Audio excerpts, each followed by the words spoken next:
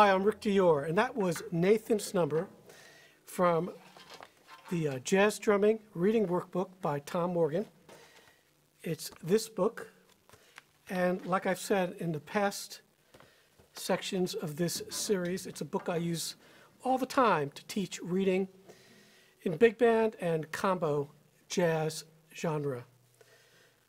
So that was in 2 in the beginning, and the tempo speeds up. I don't think they were using a click by the end. It's about 5 or 6 clicks faster, but that's nothing unusual.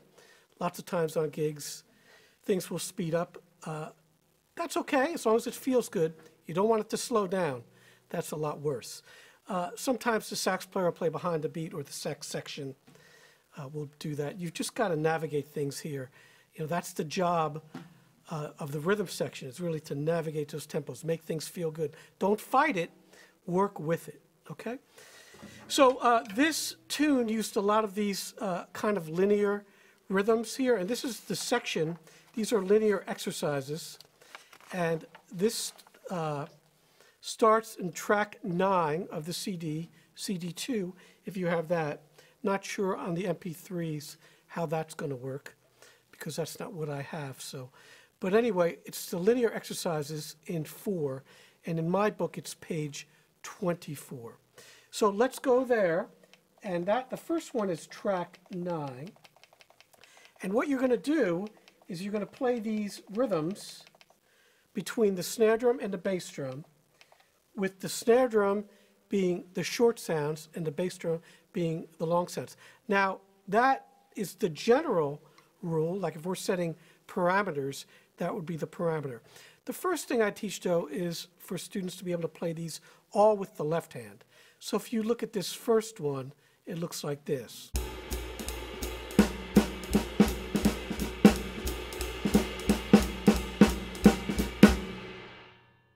So I can't remember if that's faster or slower than the tempo that you're going to hear in a minute. But that's what you need to be able to do first. So you can sing the rhythms. Bop, bop, boo, da, boo, da, ba, doo, bop. Ba, doo, da, doo, bop, boo, ja, ba, doo, wop. Okay, whatever you're going to do there. Excuse my horrible scatting. But you need to be able to sing these when you're playing them. And the long sounds here are the quarter notes. The short sounds are going to be the eighth notes, all right? And then you could divide them up between the bass drum and the snare drum.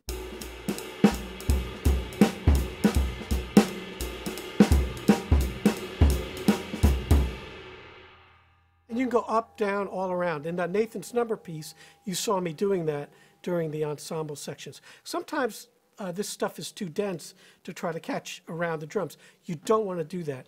And you don't want to do a lot of fills either, because it interrupts the flow of the groove. So that's what this section is about. It's really, really important. So what I'm going to do is I'm going to play through all of these. They go through twice on the recordings, and you'll hear how I interpret these. So we'll start with the first one.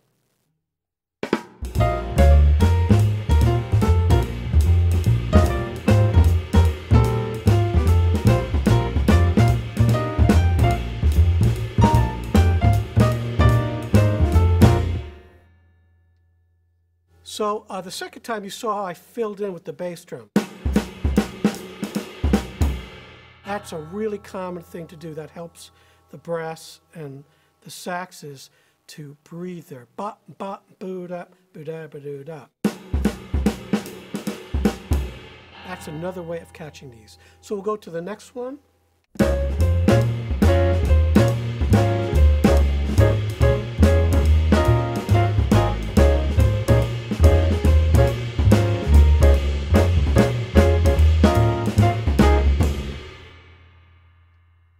Same kind of thing, filling in there with the bass drum. And number 3.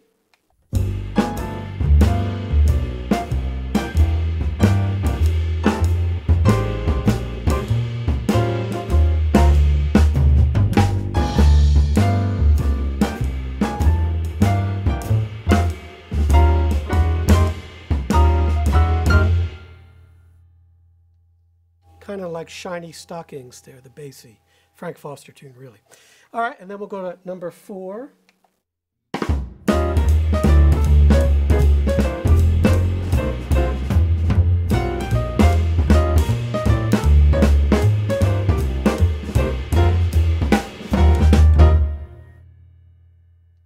that's a good example of choking or cutting the cymbals off when there's a short ending.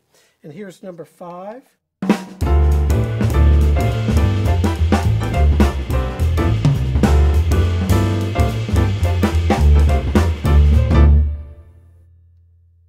All right, that's more of a Coltrane, McCoy Tyner kind of thing there. So this one's really good. There's a lot of ways to play this, and I'm going to show you some different ways to play that. So you can fill in all of these notes like this.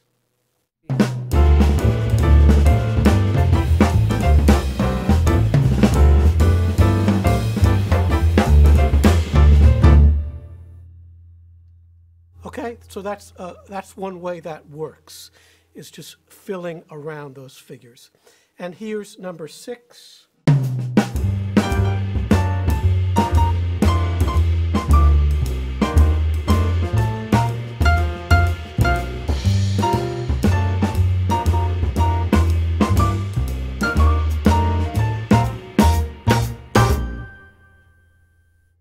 All right, and number 7.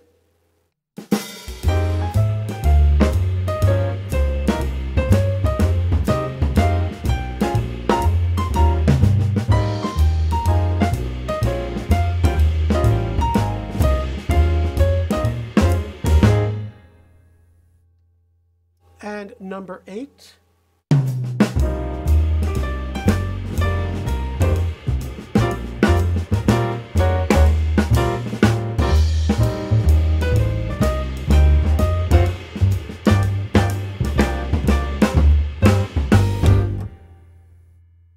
Again, practice muting the cymbals at the end when there's short notes.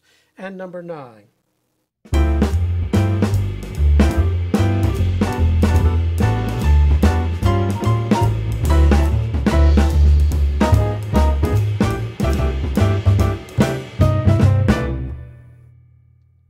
That sounds like Satin Doll. And number 10.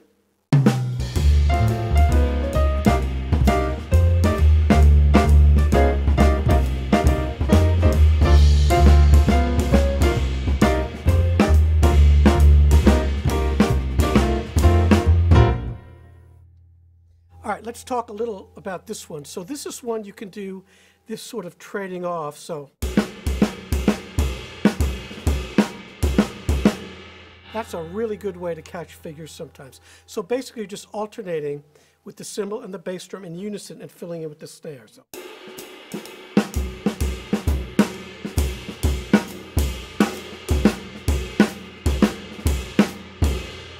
So after you learn how to play it like this,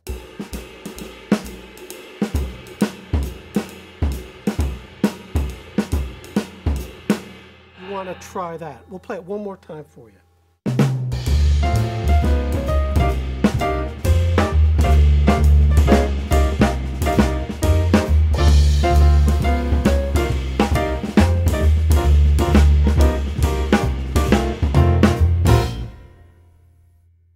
Let's do these in 3 for you. This is on page 25. So this will be number 1, track 30.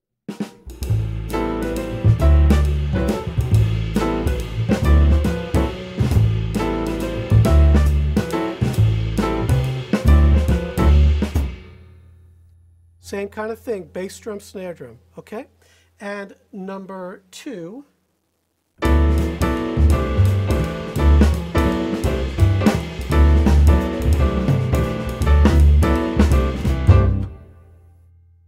So that's very common, the 2 against 3 thing.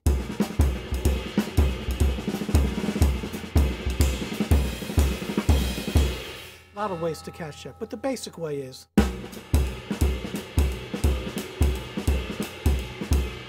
you'll find that all over the place. Any 3/4 tune really is going to have that figure.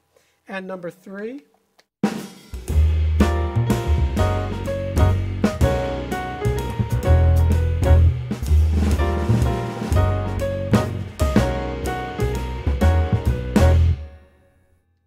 So those tenuto markings, those are long. I like to play those with rolls or cymbals. 1. Now, sometimes you can mix a short sound like I did there with a long sound. It actually sounds good. As long as there's sound under it, like cymbals happening, you'll be fine. And number 4.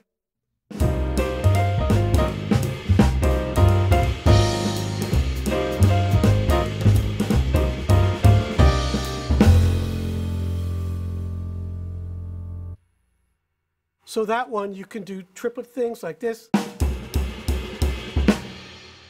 where you're ghosting, filling in with the snare drum, those upbeat kinds of figures. And number 5.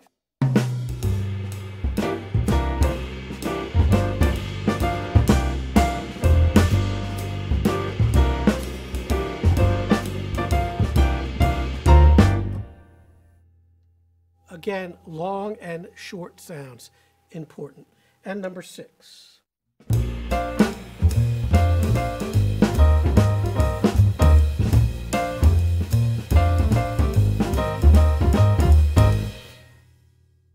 And there you see me alternating snare drum, bass drum. Not just snare drum, not just bass drum. And number 7.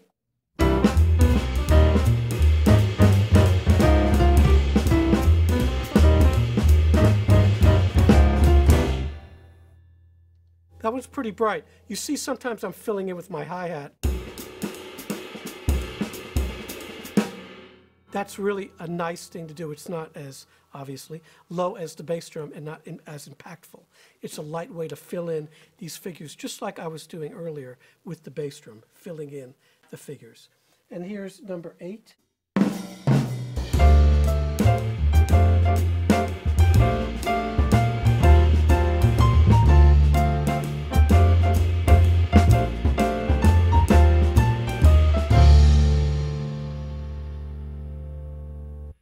And once again, using my hi-hat some to fill in there.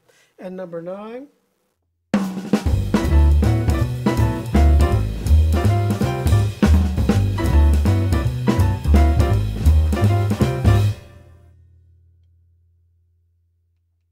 And number 10.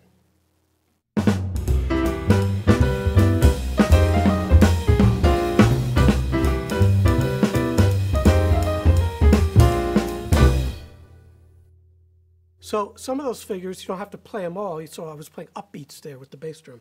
Let me show you a different way of playing this, where I'm alternating.